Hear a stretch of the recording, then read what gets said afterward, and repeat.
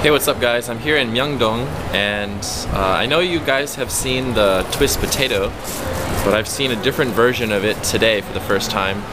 This is a twist potato with a sausage, little hot dog in the middle. It's got deep fried, and they put some courtesy mustard on it.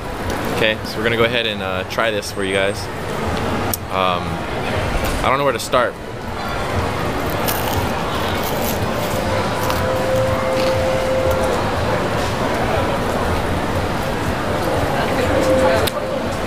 Very crispy,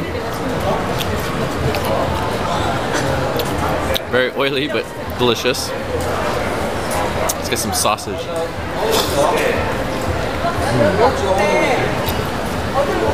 Alright, pretty good. It's a good street food snack here in Myeong-dong. If you see it, you guys definitely should try it. It's only 3,000 won, which is like $2.75 or something like that. So it's a hot dog on a skewer. Got the spiral potato wrapped around it, and then it's deep fried with some kind of a batter. Alright, thanks for watching. This is Street Food in Korea. Bye!